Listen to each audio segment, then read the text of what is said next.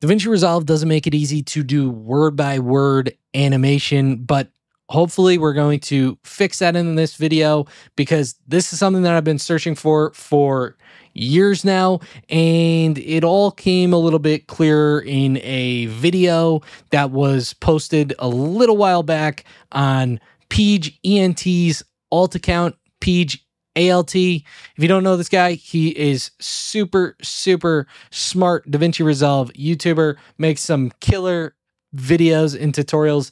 You guys should go check him out. He'll be down below in the description. But yeah, let's go ahead and jump into this tutorial. We're going to show you his way, as well as another way that you guys can do this, because it doesn't fix all the issues. So let's jump in. All right, so the first thing that we're going to do, like most of my videos, is we're going to grab a Fusion composition.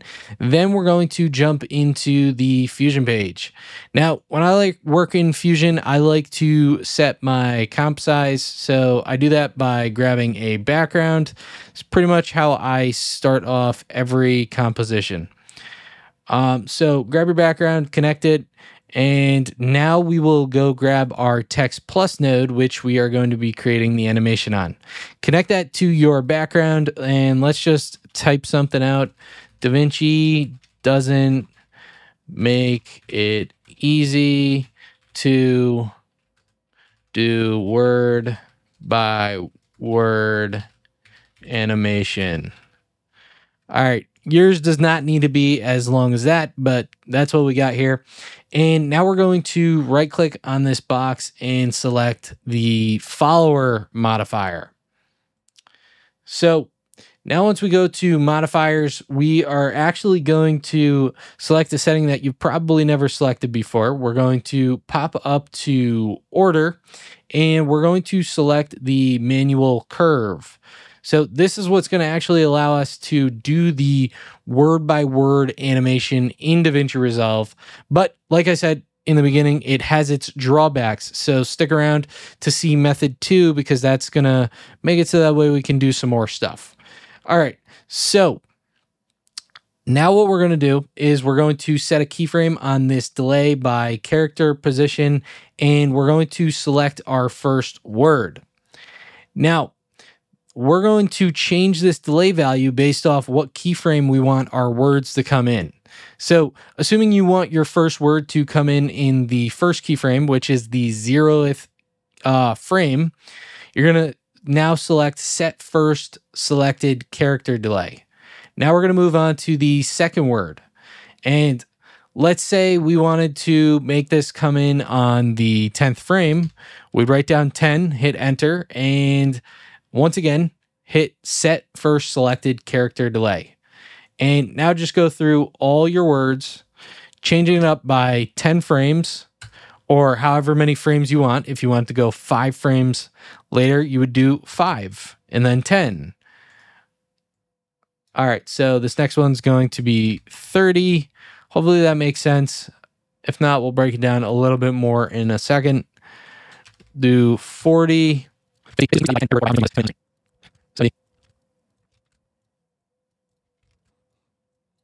All right, now once we have this on the follower modifier, we need to actually jump into our spline tab. So open up the spline and make sure your text is selected, specifically delay by character position. And then I'm going to hit zoom to fit. Now we're going to come down here, and there's a couple ways of doing this. You can either hit Control A on your keyboard to select all, or click this. And then we're going to look for the step in, and we're going to select that. Now, this is what's going to actually create the word by word animation in Davinci. So now we can go ahead, jump over to the modifiers tab, and we can come to what we want to actually modify. So I want to break this down for a second before we jump into that. This first part is going to be what sets the delay between the animation. The next part that we're going to be doing is, for this video, we're going to do a opacity word by word animation, but you guys can do anything that you want on any of these different pages. So for this one, we're going to do the opacity. So if we just keyframe frame 0, and then we come to frame 10 and go back to the first frame, set the opacity to 0.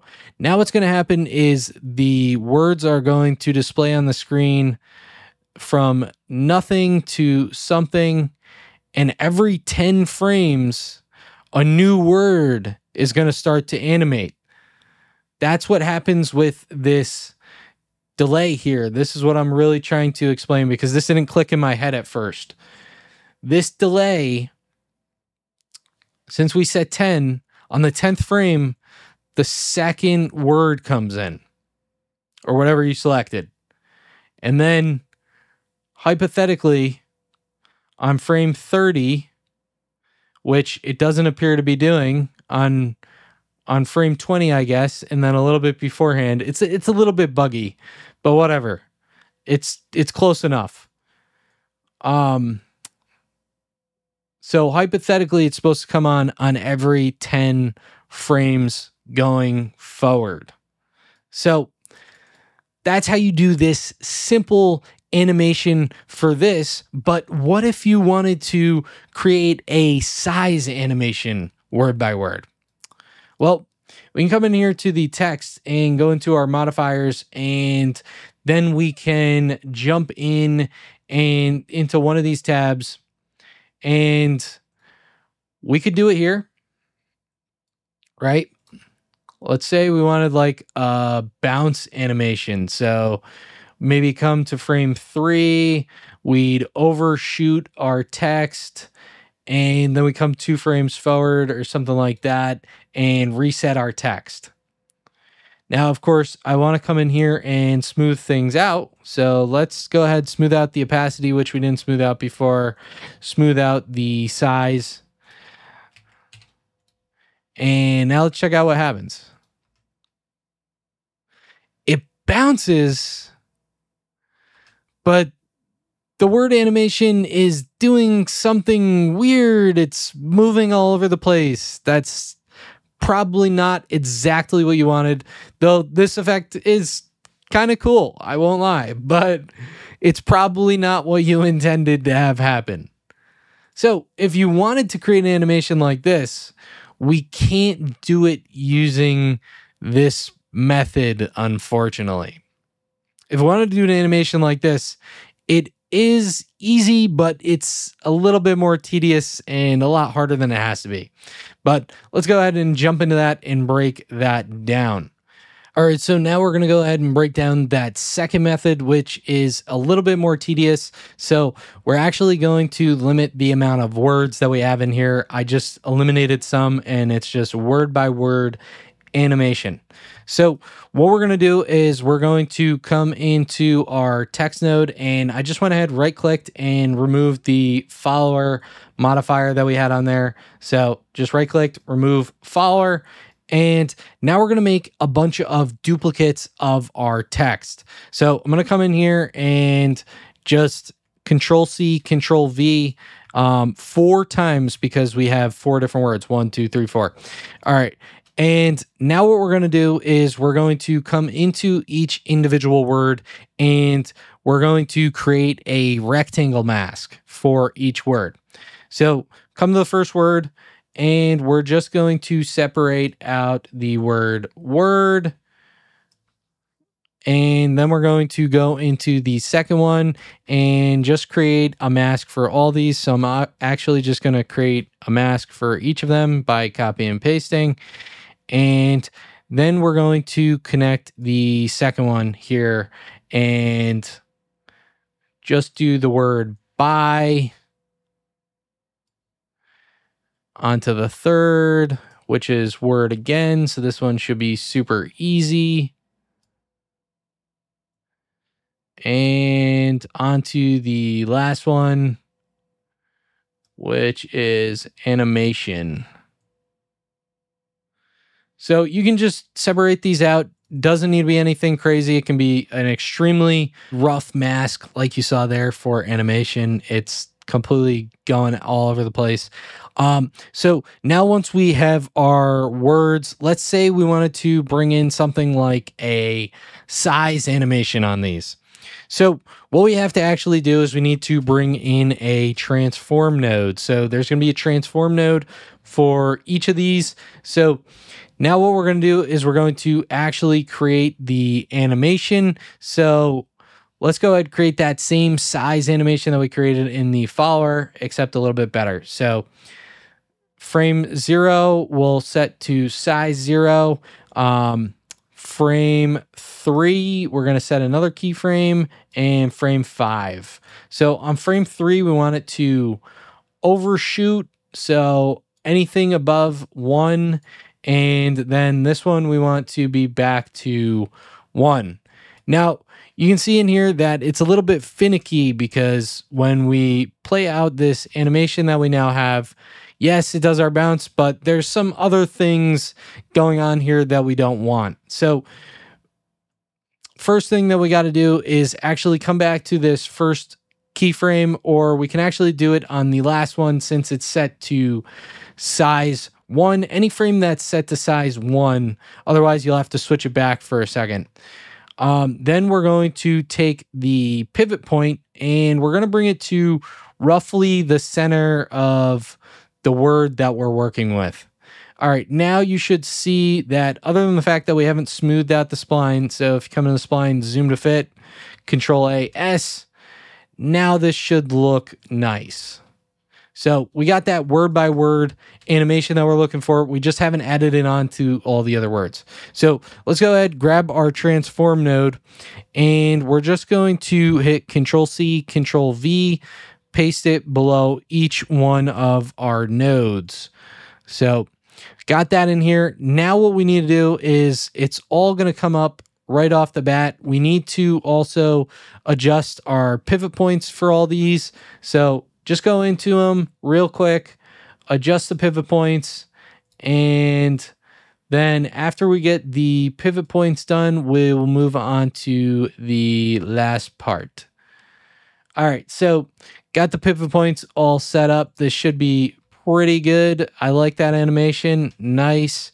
And all right, now it's just going to come down to moving the keyframes. So let's come to the first transform and jump into the keyframes tab, hit the little drop down and zoom to fit. And we're just going to select all these keyframes, move to whatever frame you want the animation to start. Let's say even 15.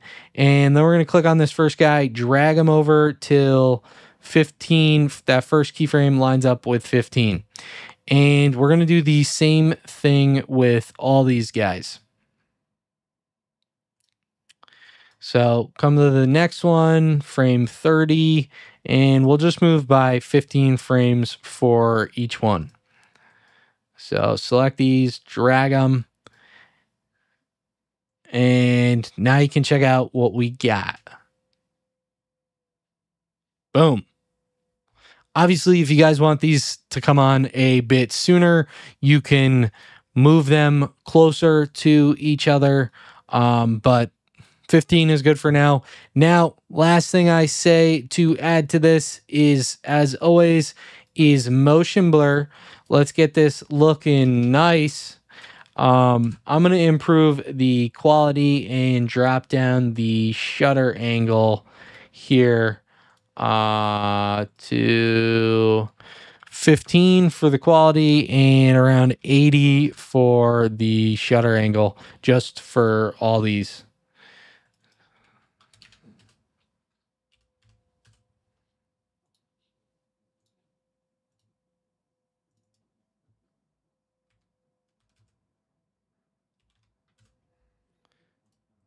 All right, now let's check out what we got. Woo! After recording this video, I actually realized that there is a third method for getting word by word subtitles thanks to Davinci Resolve 20. So this is going to be for those of you that have already downloaded the 20 beta. Maybe Davinci Resolve 20 is out by now. And this is actually going to be the only paid way in this video. All the rest you can do completely for free. And it's actually good that I figured this out now because I have some footage to actually show you this effect.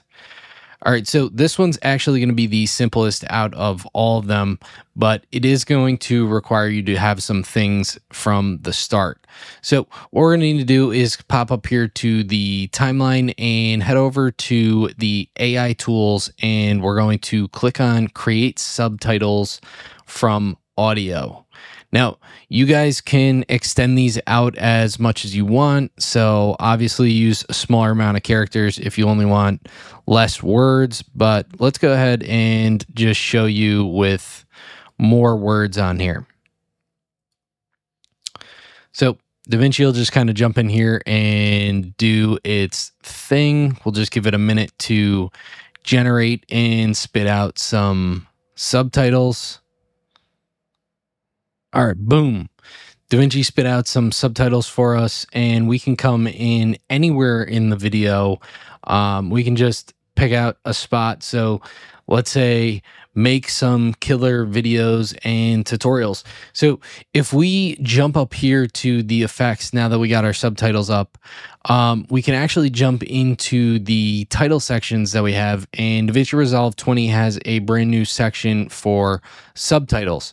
So you're going to get the standard text down here for all these guys, and then you'll have some animated options that DaVinci has actually included in Davinci Resolve 20. So I like this statement one. Let's go ahead and select this one. If you want to apply it to your clip, you would just apply it to the subtitles and just drop it on here. And now it should take a second, but it should populate with whatever effect we have. And now we should have some animated subtitles on here. Now, obviously, you'll have to come in here and adjust the timing. I actually don't have my audio on right now, so I can't really hear what's going on. But let's say that it was off. I could just drag this over and put it in a better position, so that way it's actually going word by word in a lot of these different sections. Boom. So that's super easy. The only drawback is that you can only do this for one kind of subtitle. So I can't just make another subtitle track and do this again with a different kind of subtitle and delete some of the other ones. It's only going to allow you to use one animation at a time. So the other cool thing about this effect is you can actually use your own effects, and that's what I was kind of talking about in the beginning. If you have your own subtitle animations like we have here, if I drop down here, this is from a pack, we can pop over to just one of these down here. You can actually drag on your own subtitle animations as well, and they will pop up. Check this out. Boom. Now, that wasn't perfect because obviously that this pack takes a little while for the animations to happen. So maybe if we do, let's just find one. This one might work. So let's go ahead and check this out, and we'll do it on a longer section. Yeah, so obviously it doesn't work perfect with what we got going on here, but overall, you should be able to create some sort of subtitles, and as long as the animation is quick enough, you can have it pop in and out like you normally would, or whatever kind of animation you would have.